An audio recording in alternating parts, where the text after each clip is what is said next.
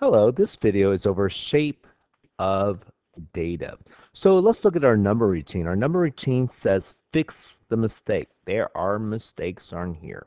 Before I fix it up, I like to label my box plot. So I'm going to label this as, whoops, I guess I should use a pen. So I'm going to label this as, let's use red. This is the minimum. This is the maximum. This is the median, this is Q1, and this is Q3. So let's go through each one and see which one makes sense. Let's use a different pen color. Is the minimum 15? Check mark. They said the maximum is 55. Check mark. They said Q1 is 20. Check mark. Median is 25. Check mark. They said quartile 3 is 40. Check mark. So far, perfect. Again, in a box plot, each quartile is worth 25% of it. Think about the word quartile has quarter, 25. So percentage of CDs between 15 to 40. So 15 starts right here to 40. That's 25, 25, 20. Three quartiles, three quarters, 75%. Check mark. Let's look at the range. It range from 15 to 55. Started from 15 to 55. They said it's 20. No, it's not. From 15 to 45, that's 5, 10, 15, 20, 25, 30 to 5, 40. That is wrong. IQR is the spread or range from Q1 to Q3. How far is it from Q1 to Q3? 5, 10, 15, 20. That's wrong too. Oh, they made a mistake on it. So now we have the box plot. All right, so let's look at this box plot. This is about the different U.S. vice president, the ages when they took office. So again, minimum, maximum. Whoa, someone was 70 years old when they became vice president. Median, Q1, Q3. The median is about, let's say, 53-ish. Q1 is about 49-ish. Q3 it's exactly 60. The maximum so far was 71. Whoa. Minimum, the least age was 36. IQR means go from here to here. How far is it from 49 to 60? That's about a 11-year difference between quartile 1 to quartile 3. What percent of U.S. vice presidents were at least 60 years old when they took office? So they were at least 60. 60 was so it's this quartile. One quartile, so that's 25%. What percent of U.S. vice presidents were between the ages of 49 and 60? From 49 to 60, from here to here to here, that's 49 to, whoops, stop. Let's do it again. 49 starts from here to here. That's two quartiles, two quarters, two quartile, 50%. Now that we understand that, before we learn our lesson, we need to know these four words: symmetry, gap, peak, and cluster. Before we even look at the mathematical definition, let's see where have you seen these words before. Symmetry. They say that models or have symmetrical faces. That means if I draw a model, do, do, do, and slice them in half, right there, the left side of their face looks like the right side. There's symmetry. Gap. Where have you seen a gap? A gap is like a opening, like a hole somewhere. Peak.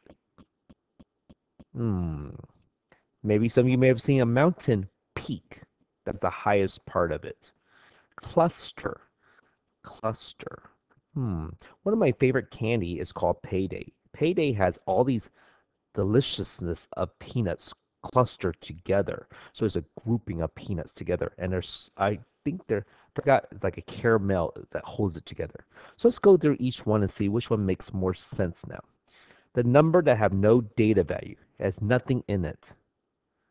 That's like a gap, a hole in it. I'm going to put that right there. The left side of the distribution looks like the right side. Oh, that's symmetry. The most frequently occurring value or mode. I'm not sure what that is, so I'm going to skip that for now. Data that are grouped closely together. if you're grouped closely as a cluster. So that means peak must be, oh, peak, like where all the information is located. So that would be the mode. So we're going to be doing a survey about the number of times you've been on a plane. So imagine someone said they've been on a plane for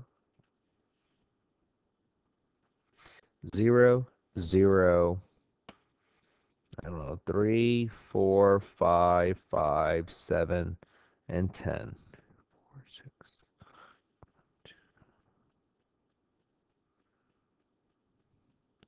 And I feel like we're missing. Let's do 1. Let's see. Is this good?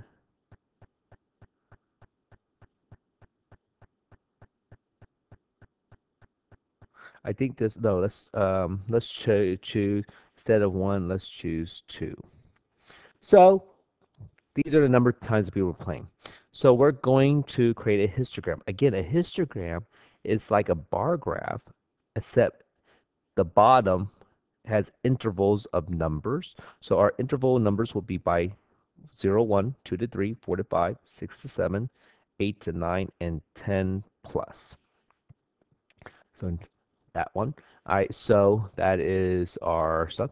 And also a histogram, when you draw the bars, there are no gaps. They're all connected to each other. So these represent the number of students who said they've been on, number of times they've been on a plane. So 2 students chose 0. So this is our first bar. How many students chose 2 to 3? 2 students chose 2 to 3. That goes there. How many students chose 4 to 5? 3 students chose 4 to 5. 6 to 7. One person chose 7. 8 to 9. There is none. 10 is 1. And that is our histogram. So we're going to describe each one now. So using the words gap, do you see a gap anywhere? Yes, there's a gap opening at 8 to 9. Symmetry. Does it look symmetrical to you? No. It is called asymmetrical. Asymmetrical means no, it's not. The left side does not look at the right side. Peak. Is there a peak somewhere? Yeah, the peak is from 4 to 5. That's where the highest point is. That's where most of the information, that's the mode. Is there a cluster of numbers, a grouping of numbers? Yes, from 0 to 7. All right, so now using information, let's do a dot plot. So we have 0, 1, 2, 3, 4, 5, 6, 7, 8, 9, 10. Again, a dot plot is where you have a dot. So 2 students said 0. 1 student chose, I can't remember the numbers again. 0, 2, 3, okay. Someone chose 2, someone chose 3, someone chose 4, 2 students chose 5, someone chose 7, and someone chose 10. So using the words again, is there a gap? Yes, there's a gap at 1, there's a gap at 6, there's a gap at 8 and 9. Symmetrical. Is it symmetrical? No, the left side doesn't look at the right side, so it's called asymmetrical. What's the next word?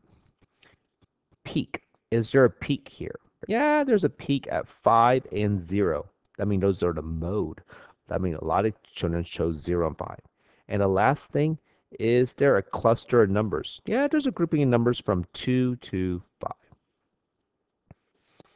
And our last thing is a box plot. So let's write down our numbers. We have 0, 0, 2, 3, 4, 5, 7, and 10. So the minimum is 0. The maximum is 10. What is the median here?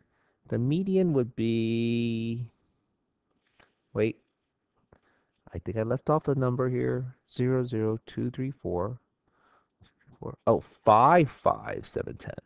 So the median would be dot, dot, dot, dot. The median would be 4. Quartile 1 would be between 0 and 2, which is 1. Quartile 3 would be between 5 and 7, so that is 6. So let's make our thing. 0, 1, 2, 3, 4, 5, 6, 7, 8, 9, 10. So our minimum 0, our maximum is 10, our median is 4, our quartile 1 is 1, quartile 3 is 6. These are the tails. And this is our box plot. So today we're going to be learning a different word called skew to the left and skew to the right. Is this symmetrical, first of all? Does the left side look at the right side? No, it doesn't.